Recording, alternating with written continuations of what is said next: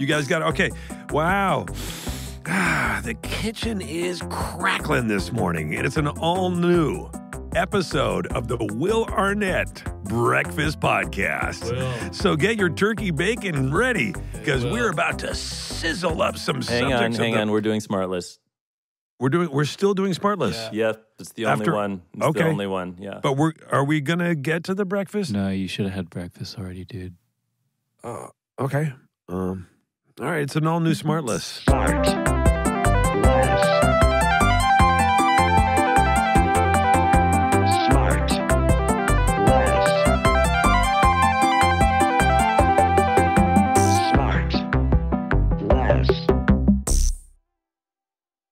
So your mic's coming in from over the top today, huh? You're usually under-mic'd, aren't you? I'm using my 87, which is my broadcast mic. Oh, yeah. Will, it looks like you have sweat coming off your... Yeah. Will, are you nervous? I was running around. I am actually nervous, but I was also running around trying to get my mic fixed, and I could not fix it. And that caused all that sweat? How did you break your mic? Did you have a bad peanut butter chocolate session? What's the name of the? Oh, you know what I would say about that joke? It's lazy. What's lazy? I'm just pissed off because I still don't have free Reese's. You threw around just a bunch of info, but it was lazy. You didn't put it together. No, I don't usually. Well, I'm not paid what's really to well put. I tell you what's really well put together. It's a Reese's peanut butter cup. Are you sorry? I'm not sorry. He's the best. Wait, but He's Will, trying to fix best. your microphone whipped up all that sweat that's dripping from your face and your body? Wait, what's wrong? Yeah, usually one doesn't really sweat when you just plug stuff in. I had to pliers. run upstairs, get some pliers, get some things. It's hot in here. I just took a sauna. Oh, that's why. But you have air conditioning on, right? No, he's still sweating Yeah, from but the sauna. I'm like, I worked out. I got, you know what I mean? Okay. Sean, did you exercise at all today? Were you helpful to your body? No, not at all. No. Well, I want to tell you a little story, something that happened to me and Scotty. I want to hear a story. I want to hear a story about you and Scotty. Okay, great. Here we go. So it was a couple weeks ago. Scotty and I had a dinner to go to, and I walk out of the closet, and he says, "You're really going to wear that?" And I'm like, "What's wrong with it?" And he said, "It's too matchy-matchy. We can't both wear the same color red shirt. It looks weird." And I was like, "What do you mean? This is dark green?" He said, "No, By the way, I it's red." haven't owned a red shirt since I was 4. Oh, I have a red shirt. And I said, we can't wear the same. I said, mine is green. He said, no, it's red. And we just both looked at each other because we both knew how colorblind I am. And I was like, oh, and I switched shirts. But when I was younger, I worked at the Gap, remember? And girls would come in and they want to put together outfits for their boyfriends. This is what reminded me of this. And I'd be all confident and they'd walk out with like a mustard yellow sweater and shit brown pants and like a bright red shirt. None of it matched. And the coworkers would be like, after the transaction was done, they'd be like, hey, are you okay? Because that looks terrible. And they were like, are you sure? I was like, yeah. Are you clowning our customers? Now, are you doing it to fuck with them? No, he's colorblind. I was colorblind. I didn't really admit it. And so I was putting together these outfits. I got to start listening to what you're saying. Yeah. Yeah, exactly. I was surprised Probably that help, right?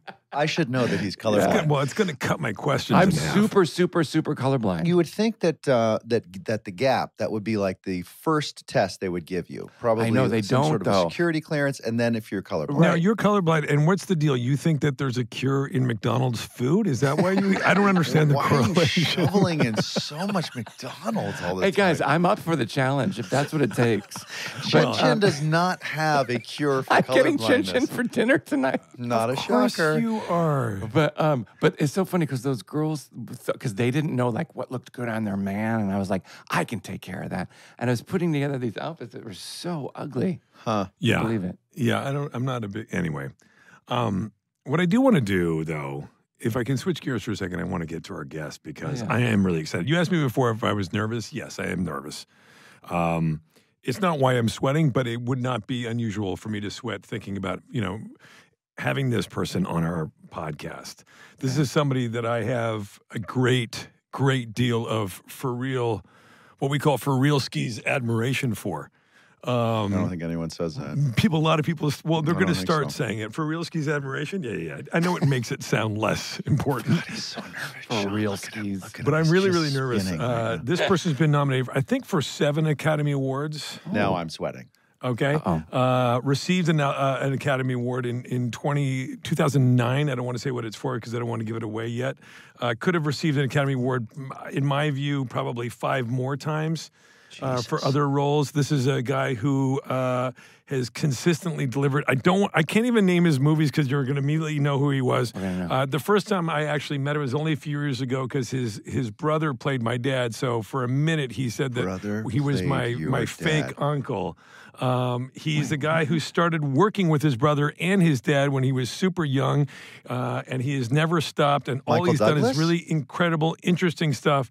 It's none other than Mr. Jeff Bridges. Jeff Bridges! Damn! God, I was so close. Thanks for having me, Will, and you guys. Hey, Jeff Bridges. What a pleasure. To be with you. I dig all of you guys so much. Oh my gosh, Jeff, this is so cool to see you. Yeah, this is wonderful. Listener, first of all, you should know that Jeff is sitting in one of the yummiest looking rooms I've ever seen. This looks like a downstairs. Yeah.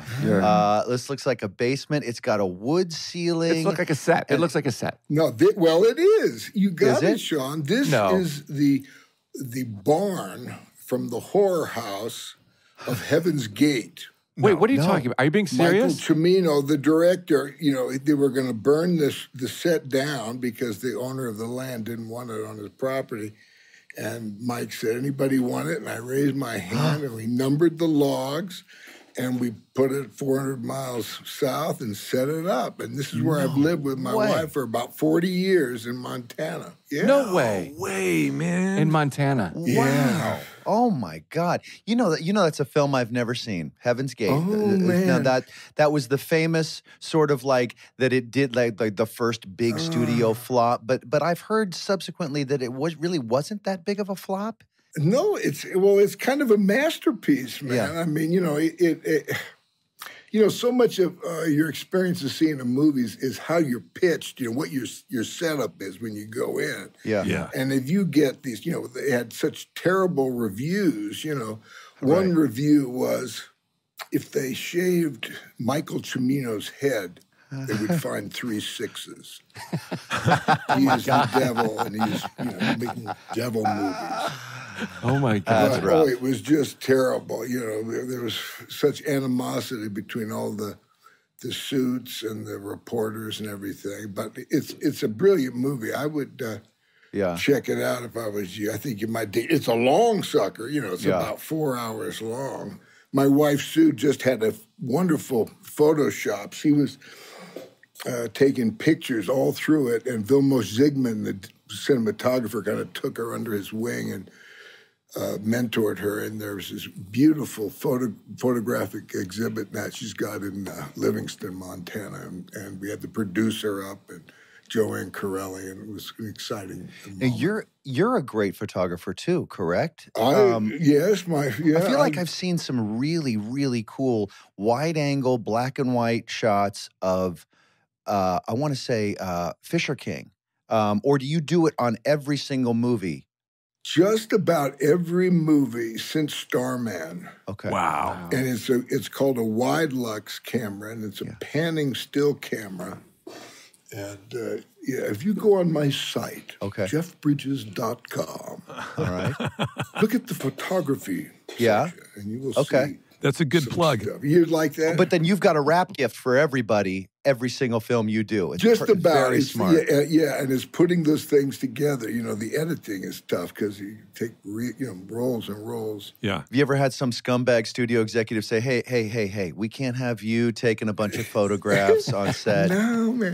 No. And dare. the Thesbos, us actors, I know what it's like, to have any lens pointed at you that freaks you a little bit, but...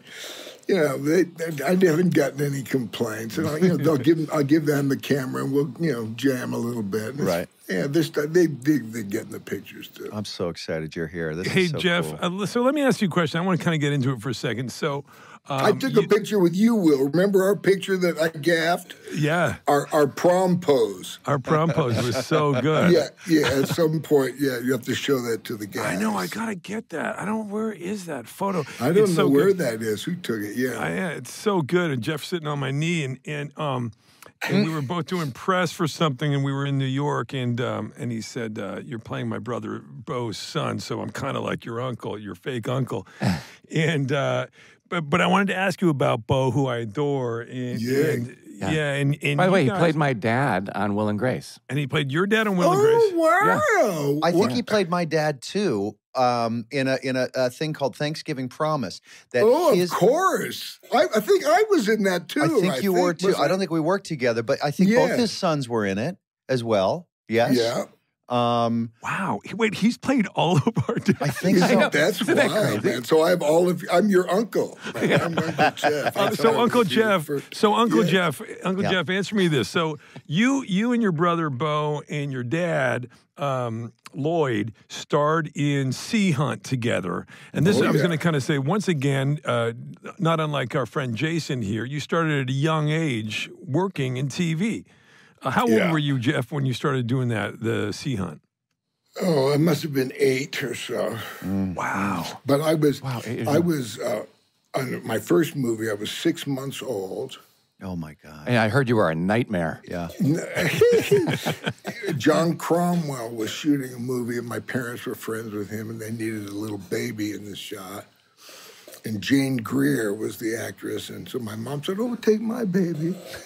But I was a rather happy little kid, and I needed to cry in the scene. So my mom said to Jane, "Oh, just pinch him. Just pinch him." And she did, and of course I cried. And now we cut, 35 years later, and I'm working with Jane in a movie called Against All Odds, which was a remake of her great movie Out of the Past. And we have a scene together, and I say, "Jane, I can't get there. I'm having some problems achieving the emotion I need in this scene. Would you just please pinch me? Just a little bit." So that gave us a good chortle. Do you have how is your trick for crying? Everybody's got a different technique for crying on camera. Is yours? Do tears come easy to you? I don't think so, man. What do I do? I look at a photo of my dad. What do you do? I look at a photo of my dad. It's a long You story. do, and that does it.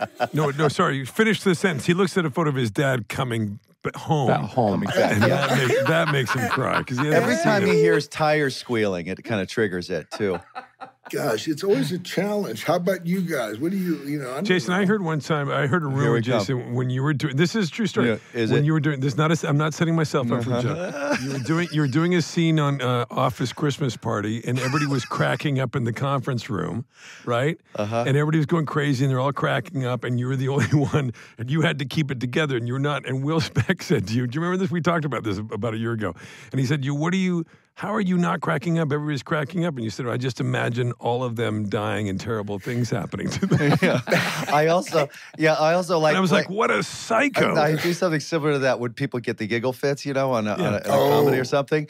The only way I can keep a straight face is by just convincing myself that they are destroying the movie with their childish, sophomoric humor. I get like real high and mighty and indignant internally. And that's what keeps What a blast. Yeah, I just find disgust in them. Well, that's fun. It could be very funny for the other Thesbos, man. Yeah, for the other Thesbos. Where to go?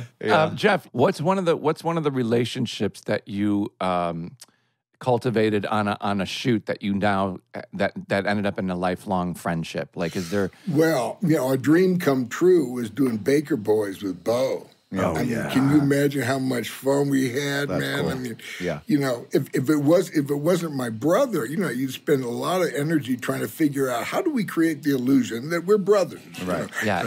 No, you didn't have to mess with that. But. I think about you every day when I'm driving on Sunset Boulevard. That incredible Beverly Glen. Against all odds, right? Against all odds. With Jimmy Woods. Oh, man. That car chase is wasn't that great? It hasn't been beaten yet. that was an amazing thing, and it was right by my parents' house there on Sunset. We had all the traffic going east locked off. Yeah.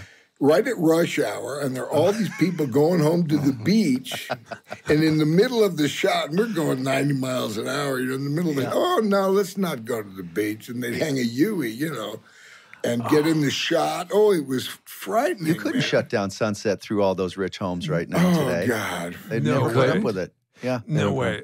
You, Jeff, there were a bunch of movies you did in a row that I mean, first of all, I feel like you've had like so many different kind of phases, you know what I mean? Like you did all these things early on, and you made a lot of great movies, and Last Picture Show, and then the 80s, you did Against All Odds and a bunch of other, amazing Starman and all these other great movies. And then in the 90s, you did like a whole other, you keep on having these different phases, and you made like Fearless, which I loved, which I thought was a really underrated movie. That changed. That's hard to watch. I can't watch that movie Your anymore. performance of a guy who has faced death and then now is living his life with this fearlessness because of that experience. Great that concept. really spoke to me. It was really impactful to me. Your performance I really got it. I really connected with that.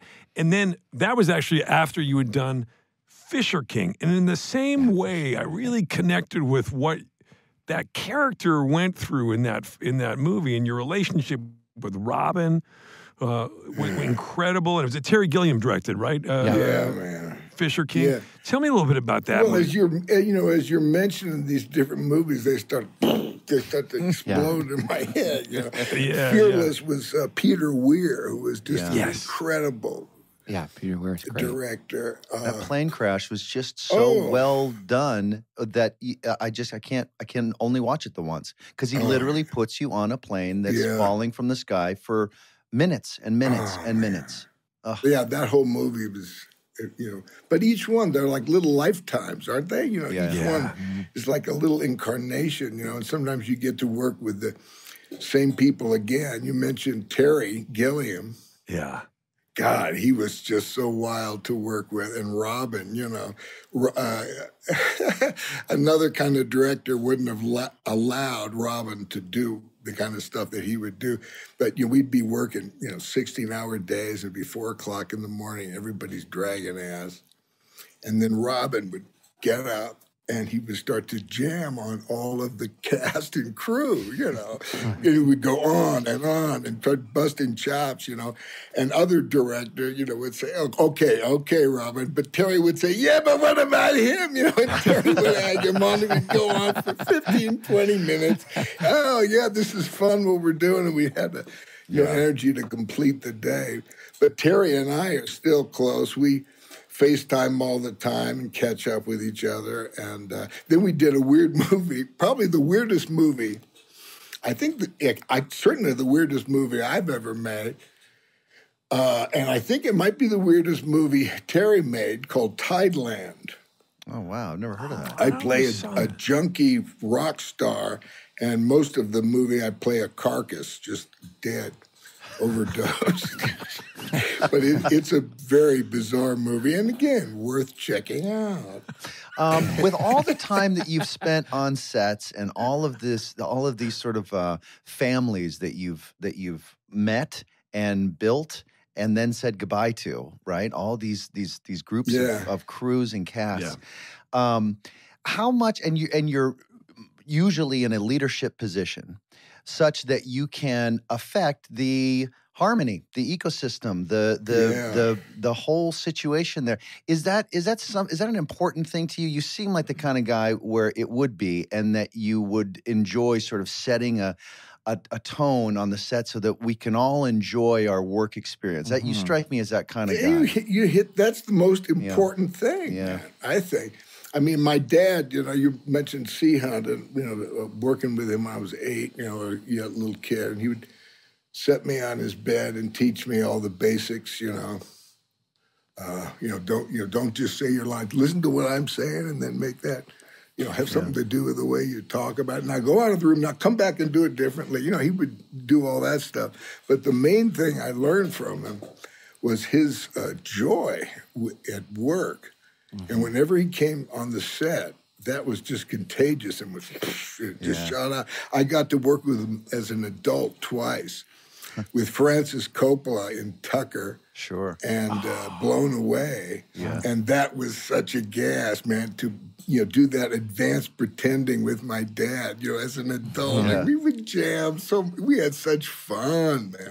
Advanced pretending. Yeah. But that joy thing, because it makes you relax, right? And then all the best stuff can come out of that relaxation, and you feel safe, and it's yeah.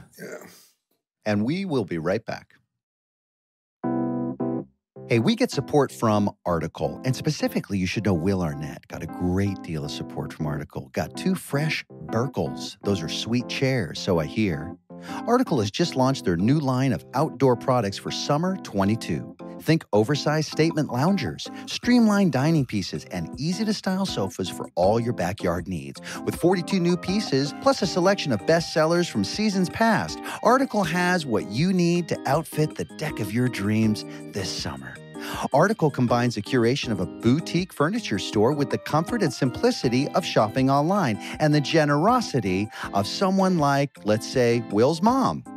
Their team of designers focuses on beautifully crafted pieces, quality materials, and durable construction. They're dedicated to a modern aesthetic of mid-century Scandinavian, industrial, and bohemian designs. Fast, affordable shipping is available across the U.S. and Canada and is free on orders over $999 or just if you will. All in-stock items are delivered in 2 weeks or less. Prices are fair because Article cuts out the middleman and sells directly to you. No showrooms, no salespeople, no retail markups. You save up to 30% over traditional retail prices, or, again, to beat the drum, 100% if you're Will Arnett. Article is offering our listeners $50 off their first purchase of $100 or more. To claim, visit article.com/smartless, and the discount will be automatically applied at checkout. That's article.com/smartless to get $50 off your first purchase of $100 or more. Thanks, Article, from Will Arnett.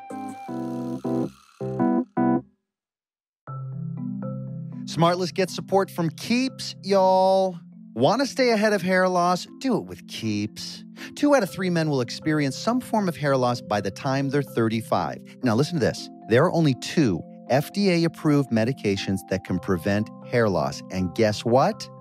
Keeps offers both. Keeps offers a simple, stress-free way to keep your hair. You'll get convenient virtual doctor consultations and medications delivered straight to your door every 3 months. You don't have to leave your home. Get 24/7 care and support. Keeps has a network of expert medical advisors, prescribers, and care specialists to support you in making your hair goals a reality. Treatments start at just $10 per month, and Keeps offers generic versions of the 2 FDA-approved medications to prevent hair loss. And treatment plans are affordable, typically half the cost of pharmacy prices.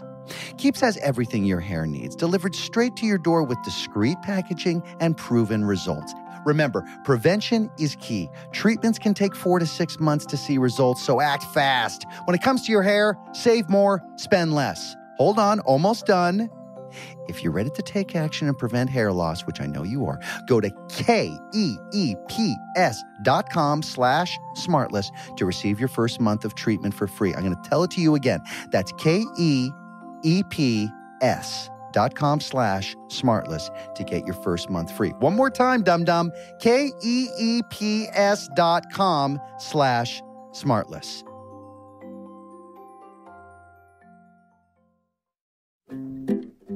Hey, SmartLess listener, this episode is brought to you by Zelle. Now listen, Zelle is a great way to send money to family and friends no matter where they bank in the U.S. Here's an example of how we pay each other with Zelle.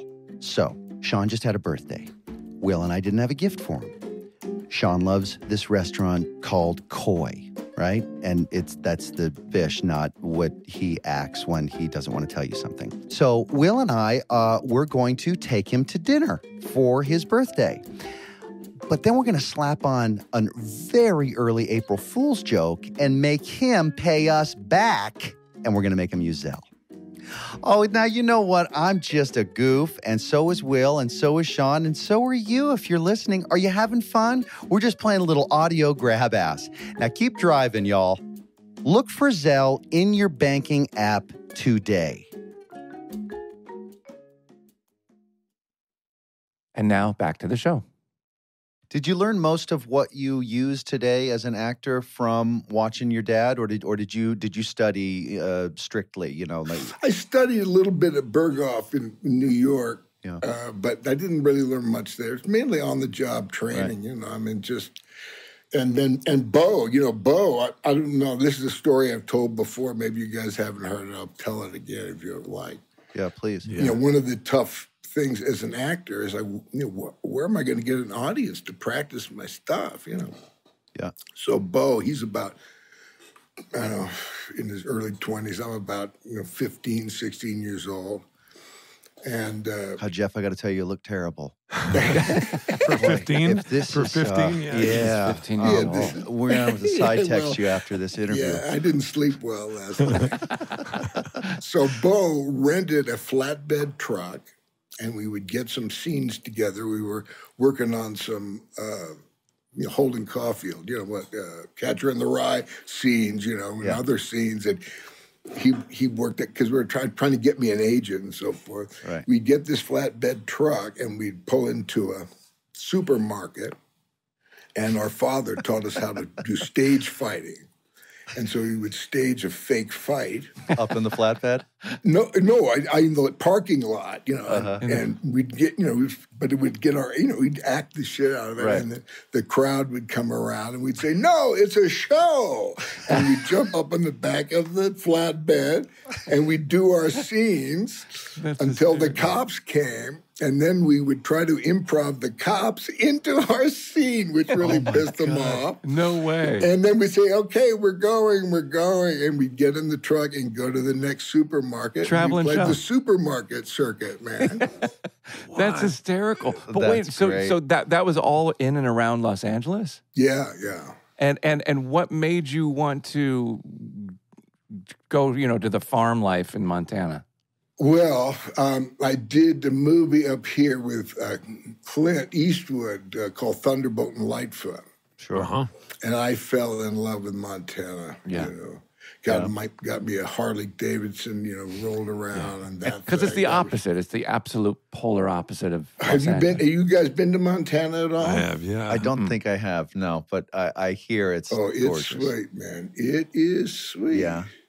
And then I made a movie called Rancho Deluxe up here, and that's where I met my wife. Mm-hmm. And then What was she doing on the film? She was they used to do brain surgery in this old place. It's like it's a hot spring and stuff called Chico Hot Spring. And she was working her way through college as a waitress or a maid. I don't know. She did all kinds of stuff. Mm. And I'm sitting in there. We're in the hot spring doing a scene with Sam Waterston and Harry Dean Stanton, right?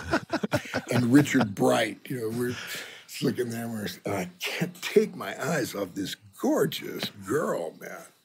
She's got 2 black eyes and a broken nose, and she's just gorgeous. I cannot take my eyes off her. And so I finally get the guts to ask her out. She says, no. Uh-huh. I say, no. She goes, no, maybe small town. Maybe I'll see you around. And I said, oh, okay. And her prophecy proved true. And I think it was at the rap party. I saw her, and we danced, and, that was all through road. Now, this is, again, a story I've told many times. If you guys have heard it, try to act like you haven't heard it. No, please. We love it. We'll do some advanced pretending. So now we go, so now we cut 30 years later. We're married. We've got all these kids. And I'm at my desk opening my mail, and I opened this letter from the makeup man on that show, Rancho Deluxe. And he says, I'm going through my files, and I found something that might interest you. It was 2 shots, 2 photographs of a local girl that you were asking out. So I have a photograph of the first words that I've ever spoke to my wife. Oh, wow. Saying, would you go out with me? And she's saying no. And click, I have that picture. Now, did he know? Did he know he was sending it to you? No, he had no idea it was my wife. No, he had no idea. What a valuable thing. Oh man, yeah, that's my prized possession. That's Whenever I think we're not meant for each other, any of that. How long you guys been married now? Going on 45. Wow. How many kids? You said you got a bunch of kids? 3 kids. How old are they now? They're like 40, 36, 34. You got any grandkids out of them yet? I got 3 grandkids. Bennett. Barbacoa went to school with my middle girl, Jessie. She just No way. She just had a little baby, Leon, and I've got Gracie and Ben. Do you? I would imagine I'm going to be a real goofy granddad. I'm going to be very excited to watch. Oh, you think you're going to be less grouchy than you are now? Definitely. How many kids you got? Jeff, I have 2 daughters, 15 and 10. And they're little angels. Oh man, 2 daughters. That's So I got 3 girls. Did any of your kids go into the business? Unlike my dad and my mom, who really encouraged me to go into it all. Yeah. I didn't do that. I really dragged my feet about going into it, Yeah. I had so many other things to do that I wanted to do, and I resisted. But that's kind of my MO in life. I resist until I can't do that anymore and get sucked in. But, I didn't give it to my kids like, I didn't present it to them early enough. But they've cued me, and I could say, oh, you got this. You could do this, and they say, no, I don't want to do it. Did you dissuade them at all from it? Because I know I do that with my girls. No, I didn't know. I wanted them to come from them, because my parents, like I said, I was carried on at 6 months old. I mean, they were shoving it down my throat, man. Who wants to do what their parents want you to do, man? I didn't want to do it. I had other things to do. Yeah, I'm kind of the same. I have 3 boys, and my middle son, he's a really funny kid, and but both his parents, my ex-wife and I are, we're both in sort of comedic actors or comedians or whatever, and so we're hesitant to actually push him into it, but at the same time we kind of want to just leave it open to him, and if that's what he wants to do, we're not actively dissuading him. And then there's the whole thing about competing with your dad or your brother. I didn't want to get into that thing either. No, exactly. That's weird, right? I mean, Jeff, think about it. Your dad, Lloyd, was an actor forever. Huge star. And your brother too, man. That's an intense dynamic. It could be anyway. The competition there, or lack of it, was it? I know I dealt with that with my sister as well, and we were always just very kind of open and upfront about. We took it as a positive, listen, we got extra things to talk about now at the dinner table. That's all. Was it ever an issue with you guys? I would imagine. No, not. It was really it's like being on the same team basically. And like you say, there's so much in common, so much great stuff that you can talk about, that's not, it's not always like that in families. Yeah. But I just didn't want to, when we did Baker Boys, that was no competition. That was just a gas, man. Yeah. It was fun and working with my dad. So I don't know, so much about what we worry about. It's fantasy. It doesn't happen, Yeah. I'm such a believer in that too. All the worst things that ever happened to me never happened. Yeah. That's that quote, what's his name? Samuel Clemens, what's his, Is that what he said? Who's the guy? I can't, this is something, I don't know if it's COVID or old age, but my memory, man. Yeah, no, it's me too. Do you guys have had COVID or no? No, you had a really bad case of it, didn't you? But even before that, I reached for something in my head, and it's just not there. Yeah. And then you try to. It's like trying to remember a dream, and the more you try to remember it, the further it slips away. And so now I just say, "Fuck it." It'll come back to me in 5 or 10 minutes. Forget it. Who wrote Tom Sawyer? Mark Twain. Mark Twain. Samuel Clemens. Thank you, man. Yeah. Mark Twain said something about that. What you were saying, Will. We worry about all this stuff. Yeah, all this shit. And it's all just so painful, and it's all it's unneeded. Jeff, I'm glad we're talking about this now, because just to get real for a second, I've been going through a thing lately, and I don't know if it's because of the world around us or what. And I've been kind of like bummed out. And by nature, these guys will attest to it. By nature, I'm a very optimistic person. Joyful. And joyful. And I wake up every day. Our dear friend Robert Downey said a few times in the last couple of years, nobody wakes up in the morning happier to be themselves than you, he said to me. And it's true. I'm very happy and true, joyful. Yeah, and I've been kind of bummed out, man. And I'm like, is it because I'm getting... Well, I'm asking my Uncle Jeff now. Is it because I'm getting older? Am I going through? I don't know what's going on, but why am I have a sense of ennui right now. Yeah, but look at Jeff. Jeff's the most joyful guy we've had on the show I know, ever. but maybe he's gone through phases, man. I go through phases, man. The emotional weather shit. Now, I wake up in the morning. My mornings are terrible. So challenging, man. I wake up, I go, another day. Really? I got to do it all over again. I got to do this. I do these little exercises that literally take only 5 minutes. You guys might want to check it out, especially if you got any back problems. Yeah. Called foundation training.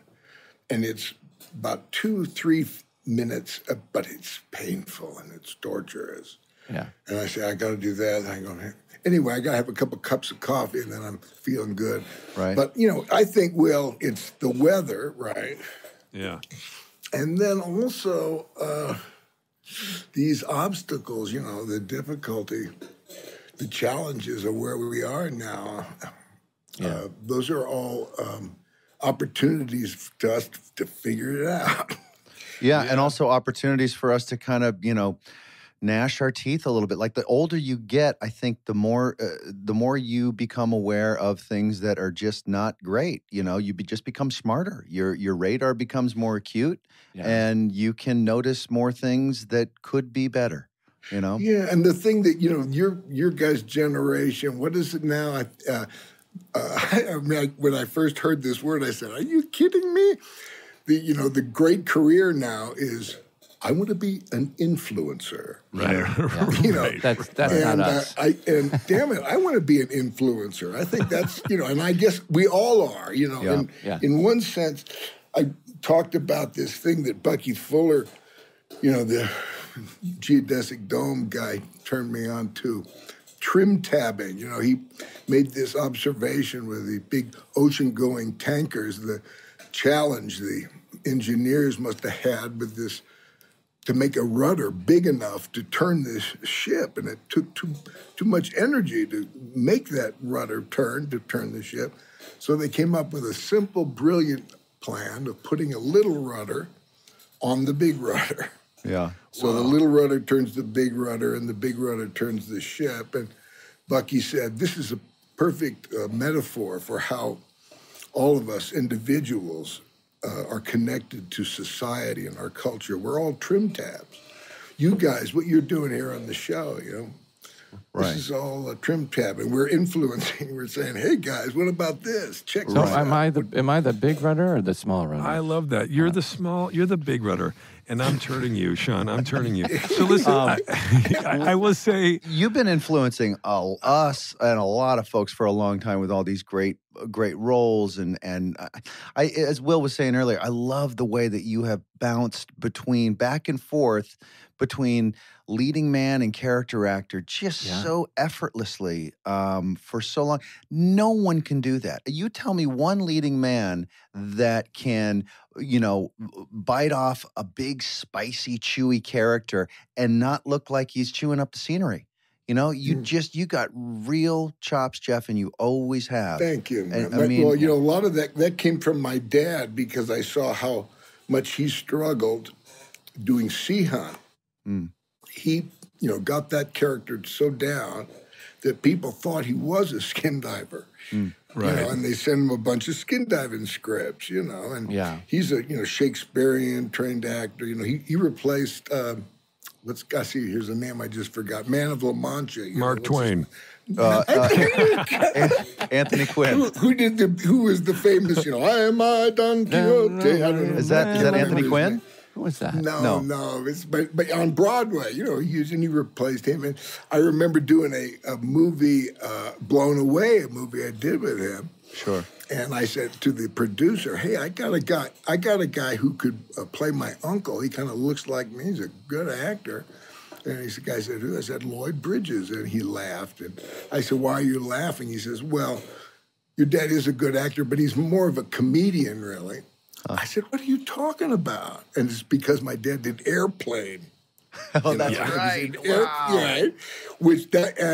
And so he was labeled for a while as a, he just does comedy. That's right. So I went out of my way to mix it up, and do 180s as many times as I could earlier. I think that's really smart, man. I got a lot of, I did early on, people came to know me because of Arrested Development. I think that people thought and I played a lot of characters who were, people used to say, "Oh, you play a lot of assholes." And I said, "No, I don't play assholes. I play characters that are that have a lot of issues and that are unhinged, but they're not, I never see them as assholes. I always just see them as, not connected to reality in some way, or they've got something going on." And like this character we did on Arrested, he was like, his dad didn't love him. His mom didn't love him either.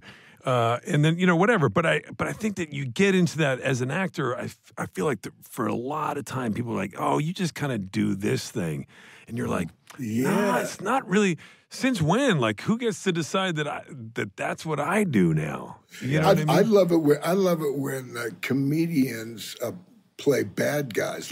Remember Robin, when he did those 2 or 3 movies back to back where he played the bad guy? 1 Hour Photo. And and then Albert Brooks played a bad guy. You guys have dark sides, too, that you can tap into, right? Yeah. Sean, show him. Take your hat off, Sean. Show him your dark side. I got crazy hair. That's like a murderer's hair. Wait, Jeff, are you still doing music? Do you still play? Do you still sing? Yeah. What I'm doing now is kind of fun. I'm going back into what I call my music mine and looking at, a bunch of stuff that I kind of didn't, have too much faith in. I'm bringing those things out and I say, "Oh, I dig this. This is pretty good." Mm-hmm. I'm jamming with my buddy T-Bone Burnett, to mentor me a bit and say, "What do you think about all this stuff? Shall I just make these little albums for myself? Because I don't know. I don't know what to do with it, but I'm having fun with it. I love music. I like his wife too. What a neat couple they so are. Great. Yeah.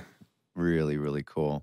If you could go back in time and see one concert from a band that's either no longer together or artists that are no longer with us, what would it be? I know mine would be Led Zeppelin. Oh, wow. Yeah, I was thinking of the Beatles. You see Ronnie Howard's that movie, and they played that last Shea Stadium thing with a good sound. Yeah. That concert would have been great, but I bet the sound was so bad that it wouldn't be that great. Right. But do you remember a thing called Rock and Roll Circus? Do you ever see that? No.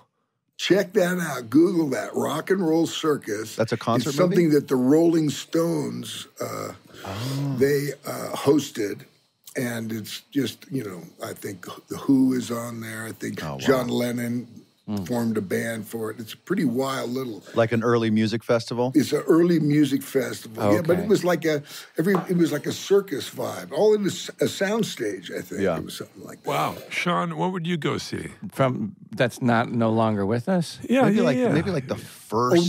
that's what you said, that's no longer with us. Well, yeah, or just... Could be no longer with us or a band that's now defunct, yeah. Oh, well, I just got to say Ronnie Hawkins because Ronnie just bit the dust recently. Mm-hmm. Ronnie Hawkins. And I don't know if you guys know him, but he was quite an amazing cat. I would like to go see one of his early shows with the Hawks, who were...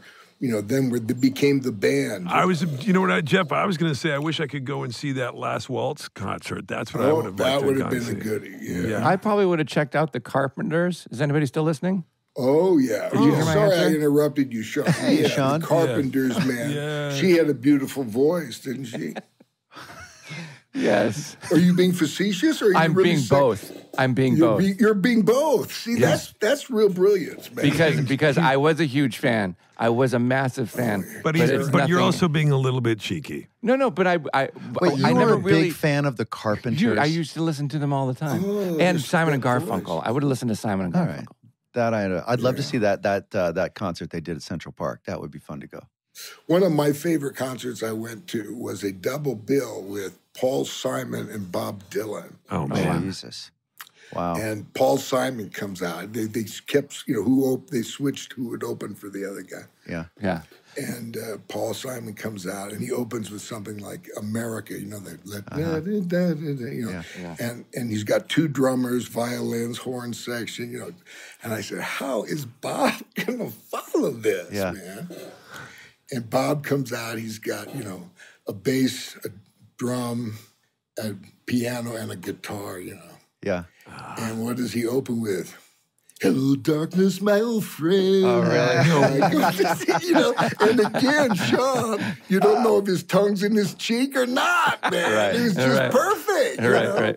Hello, Darkness. That's my song, man. Well, you got a Bob Dylan T-shirt on, don't you? Yeah. Look at that. Yeah. Oh, I'm a total fan, man. Oh, wow. I got to work with him in another weird movie that he wrote with Larry Charles. Do you know who Larry Charles is? Yeah. Yeah, what was the movie? So it's called Masked and Anonymous. What? Check it out, man. Look who's in it. Look who's in the thing, the cast that he's in. But it was Larry Charles and Bob Dylan wrote this over about 3 years. Dylan's the star of it, and Larry was his first thing he directed, man. Wow. And it is a trip. Oh, my God. We got to see that. What a cast. The albums I had on rotation when I was a kid were, I wrote them down, the Carpenters, the Eagles, the Cosby, stand-up. Comedy album? Comedy record, yeah. George Carlin's comedy album. Yeah. And Simon and Garfunkel. And Erasure Unplugged. Well, Erasure, everything. I know every word to every song. Oh, sorry, Fully Plugged. Erasure Fully Plugged. How about Nichols and May? Did you get into them, you guys? Nichols and May? Nichols and May, of course, yeah. Of the doctor stuff. What was it? A Little More Gauze? Dude, I once in the 90s went and saw in New York, I saw within 6 days of each other, I saw Dylan at the Supper Club. They were shooting something, and there was like 250 people there. And somehow, I forget how I got in, but I got to see. And then 6 days later, I saw the Jerry Garcia band, and I saw them, within 6 days, I saw them both play Forever Young, which was really cool. Dylan and Jerry Garcia. And Yeah, and they played together for a while, too. Yeah, man. We'll be right back. Hey, listener. Our support partner is named Athletic Greens. Now, I take AG1 by Athletic Greens literally every day. Good God, if you could see my body. I gave AG1 a try X years ago because, well, I wanted better gut health. I wanted more energy. I wanted an optimized immune system. I hated taking pills, vitamin supplements. I wanted a supplement that actually tastes great. This is the best option for easy, optimal nutrition out there. You take 1 scoop of AG1, you're absorbing like 75 high-quality vitamins, minerals, whole food source, superfoods, probiotics, and adaptogens to help you start your day right. Now, you're going to go to the market and get all that stuff yourself? No.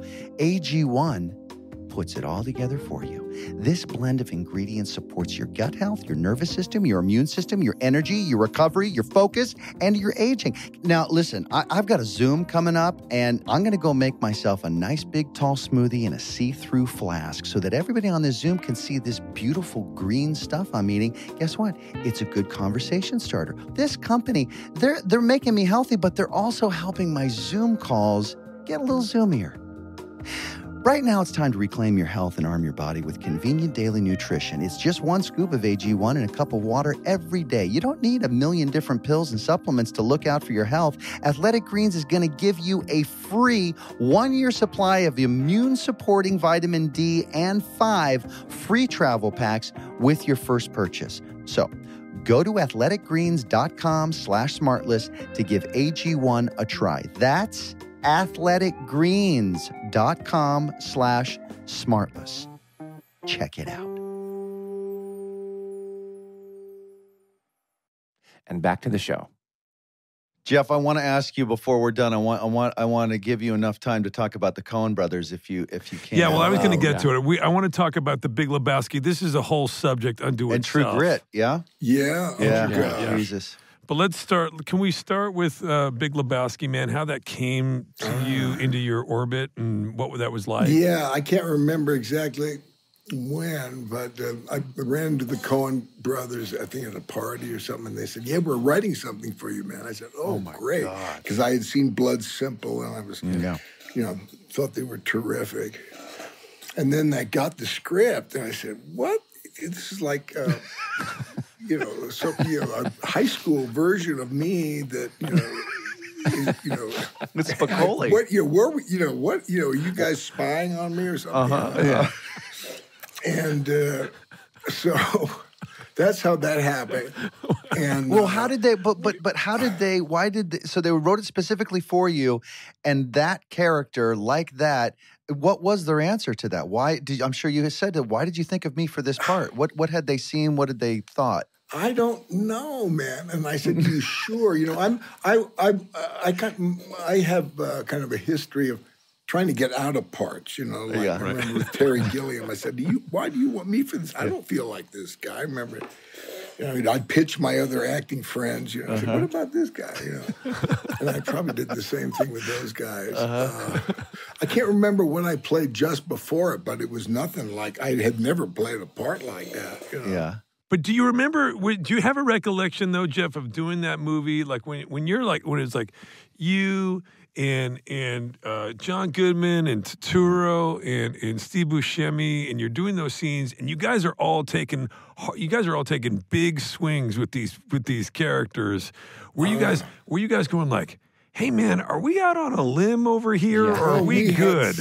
We had such a good time, man. Yeah. And when that movie came out, it didn't do well here. No? It had this hit Europe first, and then it came splashing back and did kind of well after the fact. But nobody really got it, Right. I auditioned for them for Intolerable Cruelty. Remember that? Ooh, and I went in and met with them, and they were just really cool. Like, in the 20 minutes that I got to meet with them, and they asked me like, "Hey, do you get stoned at all? Do you smoke pot?" And I was like, like a little at the time. And they're like, okay. Good to know. Thank you for coming in. And I was like, was that like was I supposed to say like all the time and then we could hang out? Well, they probably wanted you to score some weed for them. Maybe that's what it was. Why don't you just holding? Yeah. Here's a weird thing, but I was a pothead before I got sick. Now I can't smoke it. But I consider myself a pothead. Mm-hmm. Yeah. But I'm kind of surprised that I didn't smoke one joint during that whole film. Man. Oh, wow. No way. Wow. No way. Yeah, no, I figured, I read those lines, and that good writing, it seems like improvisation, but it's not. That's every man, every fuck. It was just well placed. You didn't want to mess with that music, I wonder how it's such a specific character, such a great version of that writing that you performed. I wonder how close it was to the idea they had for the dude. I wonder. Well, they had a guy, they had Jeff Dowd was a guy that they kind of modeled the character after. And Brother of Anne? No, I don't think so. It's a big world, Jason. Jesus Christ. There's fucking 7 billion people on the planet. Get wise, motherfucker. Hey, you know what, Jeff? You know what's funny? We had Sean Penn on the show last year at some point, and he talked about how he's good, isn't he? I love. Yeah, he's a good actor. He can do all this kind of. He's amazing. But he's like you. He's like you, man. He mixes. He's just like you. You guys are cut from the same cloth, man. And he was talking about doing Spicoli, his character from Fast Times. And then recently running into the guy that he always had in mind who he based it on, and the guy was with his kids and stuff, so he didn't say anything to the guy. He saw him like on the path to go surfing in Malibu.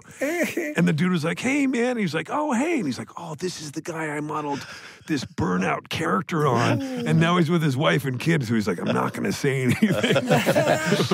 Do you ever see This Must Be the Place, a movie that he was in, that based on the David Byrne song, the Talking Heads tune? Yeah, of course. And David's in the movie too, but that's another good one, man. Yeah. He plays a kind of a burnout, glam rocker or something. Oh no, we had David on the podcast recently. Actually, Yeah. he was great. Man, He the was Talking really cool. Heads. Now, when they came out, man, they replaced the Beatles for me. Oh, Really? wow. And I remember I ran into David at some bar or something in New York, and I just, had a few drinks on it. I just gushed. I said, David, your music, man. I mean, it's so incredible, and he's just... I said, no, man, I mean, like the Beatles. You're better than the Beatles, man. And he just stood there. And there was react. no answer. And I finally just had to walk away. Walk away. Yeah. By the way, I do that. I'm very passionate about music, too, and I do that a lot, too, musicians. I corner them all the time. And what about his shows? What about that American Utopia? Yeah, I hear that's incredible. I saw that live. That's incredible. And the movie's great, too. And I also saw the Stop Making Sense tour at the Greek Theater. Wow. Really? Greek, too. The Greek. You've seen that movie? Well, of course, yeah. And he shot that here on his stage, that movie. Jonathan Demme, man. Jonathan He Demme. shot that. God, he knows where to put it. I feel like you worked with Jonathan Demme, didn't you? No, I would love to have, but no. But he was wonderful, God. Amazing.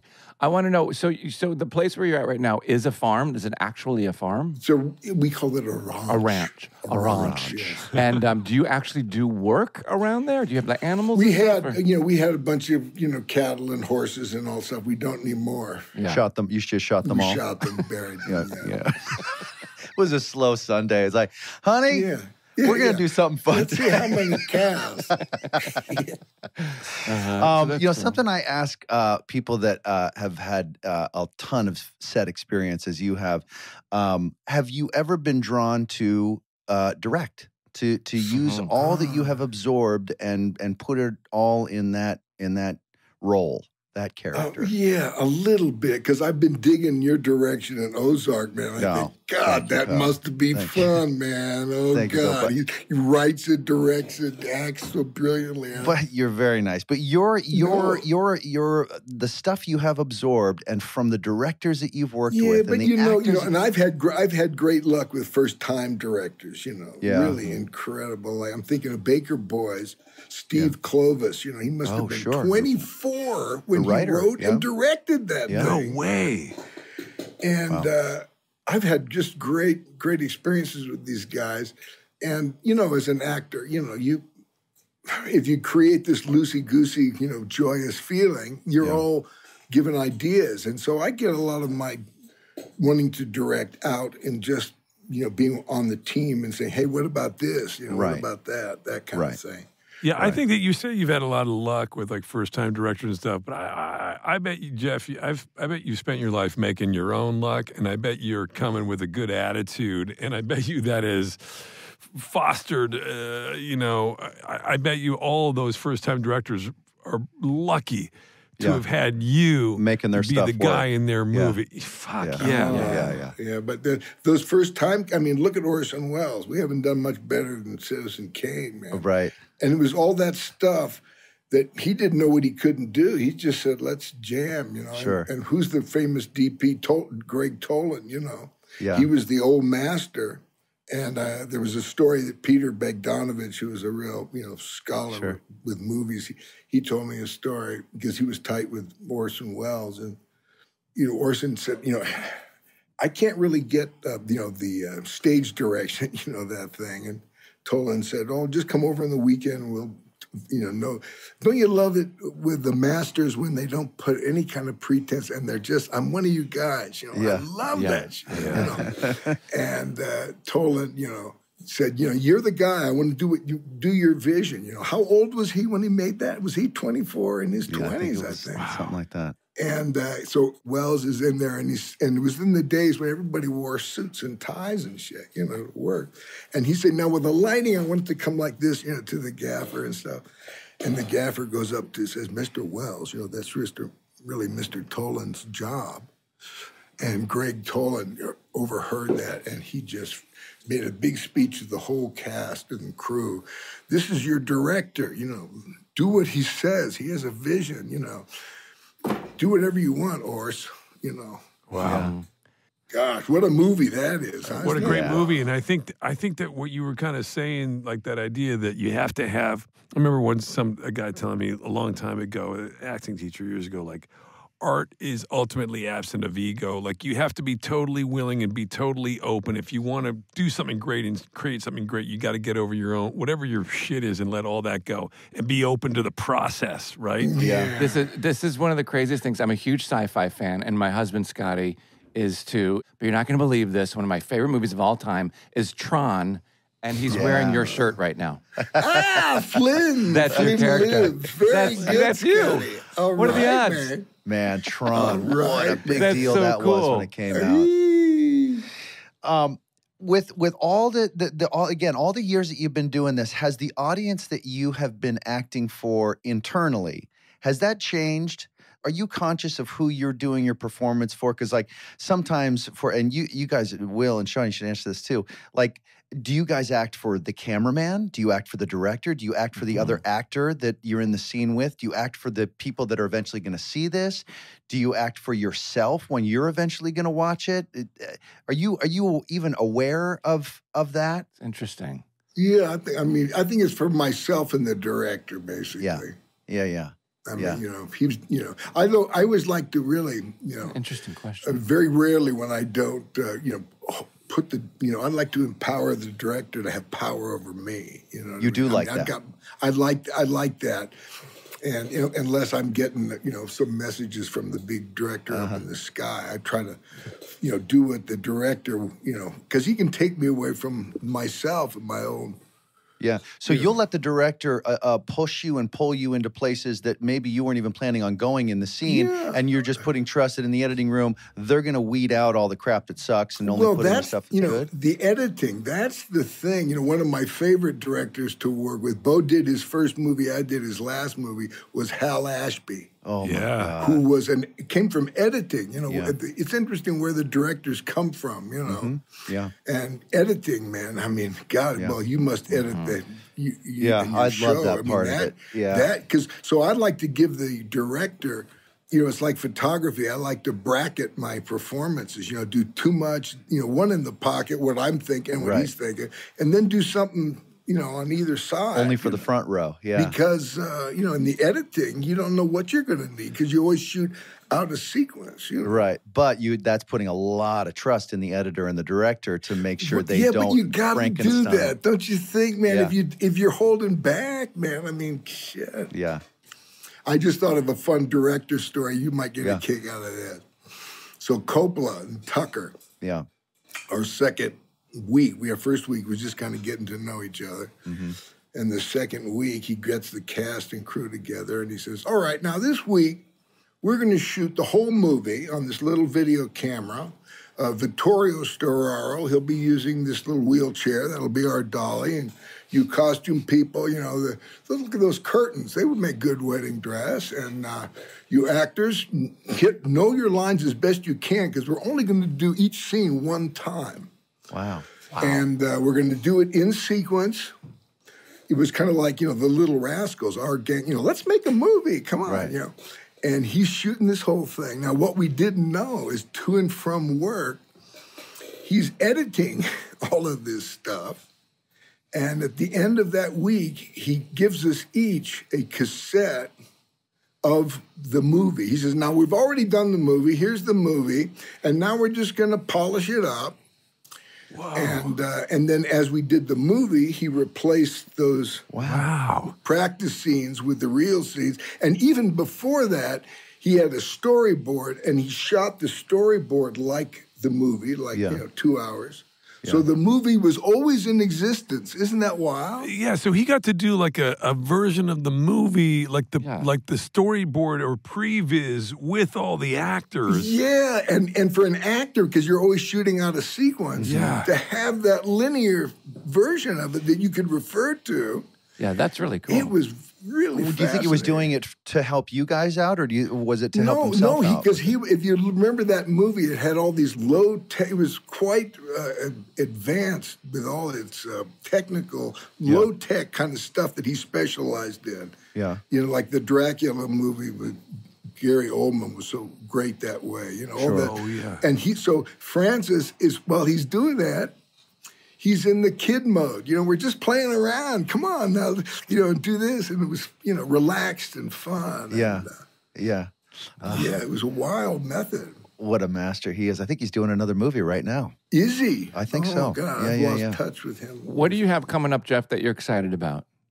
Well, I've got this TV show called The Old Man, FX Hulu thing. And we started it years ago, and then I got terribly sick. And I heard about that.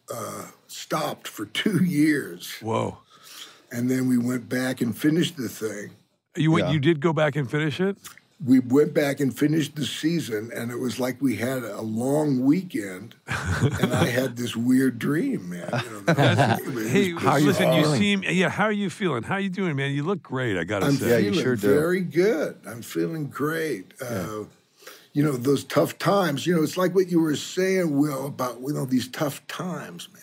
Yeah. These tough times, they're opportunities to teach us things that we can't learn without them, Yeah. And let's do some trim tab and let's influence as much as we can to make a beautiful movie. Work together to make the cool thing, man. Yeah, dude, I love that. I love that analogy too. I like that idea that we're kind of like life is like you were saying. Like it's really cool what we get to do. If you really think about it, it's really cool what we get to do just to be alive and to have these lives. Right. Everybody, and this is the big, all of us, this is the big movie that we get to do. For sure, every day. Yeah. Making movies is such a great metaphor for how we can make this a beautiful world. You get all these people, they have all different political, outlooks and have different personalities. Some are gloomy, some actors only want to, call me by my character, There's all kinds of different versions, but everybody's trying to make a beautiful movie, one that touches us. I love and that's what the world ought to be doing somehow, all work together. All these specialists, all these masters, they get together to pull this magic trick off. One-time magic trick. Yeah. Yeah. It's really so wild. I love it because I feel like, Jeff, that you're still in love with the magic of it, not so much the details or the all the technical. You really live in the magic. That's where it is for you. And I get that sense from you, man, which I really love. Yeah, it's the thing you can't explain or write down or and diagram out. But it's that paradox thing, right, Sean? It's both, right, Sean? Yeah, it's like you're into the details and you're and then you're into the magic. I mean, it's all going on at the same time, man. Yeah. It's a paradox, isn't it? You're always living in the present. Yeah. That's the gig, kind of. That's what I try to do. Yep. So I will tell you this. One of the other things. So we've taken up too much of your time, but I wanted to point out that I already pointed out that you and Jason started, and you're both child actors, but you and Jason also have had some voiceover experience in the world. And there was a time, Jeff, for many years when the Hyundai Motor Company had a real solid voice. Oh, yes. And had a guy who had a lot of gravitas. Jason took that over. Yeah. And then they decided that they wanted to do Can my ass. No, but something light. They wanted to go why. light. And I wasn't available. A little bit more economical, a little bit more sensible. No, here's why it was, I think. You were nominated for an Oscar, and Hyundai had bought a bunch of ad time during the Oscars, and so they couldn't have you being the voice of one of the ads because it would screw up the sort of unbiased, whatever it was. So some sort of legal thing. So I had to do one of those spots. You did? I think that's what it was. Yeah. Okay. Oh, I totally forgot about that, Willie. That's hilarious. Yeah. Well, Anyway. listen, it's not professional grade, nor is it sorry, not sorry. Will's got some very big campaigns, Jeff. Well, I mean, we don't need. You've got a wonderful voice. Well, no, I'm no Jeff Bridges, but you know what I mean. You've got a voice. You've got some I'm getting. They're wonderful. I'm working on my voiceover campaign. Christ. I put together Turn your game down. a demo tape. Shit, somebody and I murdering can't a seem to cat? just What's nail going it. on? I feel like. Your voice, you remind me of I'm thinking that this is kind of, I promoted a few of my weirder movies on this show, but another weird one, The Amateurs. And when you were doing that voice, Sean, it reminded me of Joey Pants. Do you know him? Oh, yeah. Of course. Yeah. I love Joey Pants. And he was playing a character called Some Idiot, and he had that voice. It's exactly and Ted what we call Danson, Sean. you guys work with Ted? Any of you guys work with Ted? Don't know if I've worked with him, but I do like him a He's lot. great. He's great. He's wonderful. Good dude. He's the best, yeah. Jeff, I'll say this, man. We're going to let you go because you've been so generous with your time and kind. But we're big fans. I think we speak for a lot of people. Always have been, man, and really, really love your energy and really love what you do. And kind of like your co-star John Goodman. I've said this to the boys before. You're in that same category for me as John Goodman. You guys have never phoned it in, never turned in a bad performance ever. No matter what the picture is, you guys are always there, man. Thank you. And it is such an honor and a treat. And I just think you're the best, Uncle Jeff. And you give us all a good great to name, see you, Uncle man. Jeff. Yeah. Thank you, man. Great hanging with you guys. You too, buddy. You too, Say man. hi to Bo, please. Yeah, Yes, please I send our will. love to I will. Bo. Father Bo. I will. Yeah. All of our dad. Lots of love, guys. All right, buddy. All right, you you too, too. man. See you later. Bye. See you, Bye, man. Jeff. How do you know him, Will? Yeah. Well, how you? How do you? Uncle how do you- Jeff. My buddy, Uncle Jeff. You don't know Jeff Bridges. Yes, what I the do, hell's man. going on? Because cool guys hang together, dude. No, I don't think When so. you're cool, you hang with other cool Is people. there and like that's a what chat Jeff and I room do. cool guys hang out in? It's for or- guys who are handsome with good voices. We're in a special. Well, I haven't gotten an invitation. Jesus I'm Christ, still waiting I for my. swear to God, I am is- looking in the mail every day. Is somebody I check my drowning messages a on my phone. weasel? What's going on? Yeah, that dude just makes me feel He's good. the greatest. Yeah, so when Sean and I were doing this show years ago, The Millers, and Bo played my dad and on the show, and I went to New York and I ran into Jeff. We were doing the Today Show, and he was like, "Hey man, I'm kind of like your uncle." And I was like, all right. And then we had to do these photos backstage. He's like, let's just fuck around. And I was like, I love that he has that fuck around in him. You know what I mean? He's just so easygoing. He really got a great positive vibe, and he wanted to, and so we just started chatting, and I just immediately was, and I've always been a massive fan. I meant it, like, I remember watching all of his movies, and he just has this effect, but I remember being in my early 20s and seeing, in quick succession, seeing Fisher King, which I thought that character was so interesting, and I think about that character more than I probably should. His character, who was this big DJ, and he gets offered a sitcom, and he turns it down. Remember that thing? He's kind of like a shock jock, Right. and he ends up, his life gets turned upside down by this insane Robin Williams character. So there's that, and then he did that movie Fearless. I just remember you're talking about the crash scene, but for me, it wasn't the crash scene. It was this idea, you've seen this metamorphosis again of a guy who has this event happen, and he completely changes his outlook, and he lets go. And it really hit me. It was very profound to me. It really spoke to me, man. And I've just always, and then of course Big Lebowski and everything. But I've always felt connected to that dude. Yeah, he's just As got a fan, such good energy, and he's been so consistent and genuine and sincere. It seems for years and years. Yeah, you hit it, Will, when you said no matter what movie he's in, because we've all kind of been like, I don't know if the script is so great, or the script is amazing, or whatever it is. It doesn't matter. He does it 100% all the time, every single role. Here's the other thing. Don't you guys think it's weird that Scotty had on Jeff Bridges' Not T-shirt? Really. Not really. I'm pretty really, familiar with because it could have Scotty. just been like one of like 5 things. It could have been Star Trek, Star Wars, Tron, or you know just what I mean? I love Chin Chin. Or I love Chin Chin or Koi. But that's crazy that he had the T-shirt on from Tron, and we're talking to Jeff Bridges. Do you guys have a license plate holder that says "Follow me to Koi"? Do you? I'm not flirting. I'm just being coy. What's Listener, going on? Koi is a fusion restaurant here on Restaurant Row. According to Sean. Sean, what is it? It's a seafood restaurant, You right? get a lot of seafood there. No. Long John Silver's is a seafood restaurant. This is a Koi's a Japanese. fucking fusion Japanese restaurant. The fuck are you? Well, go there in about a half hour. You'll see me. But wait. Also, so the ranch that he lived on, he said there's no more like cows or horses or anything. Yeah. Do you think there was ever once any Bison? Yeah.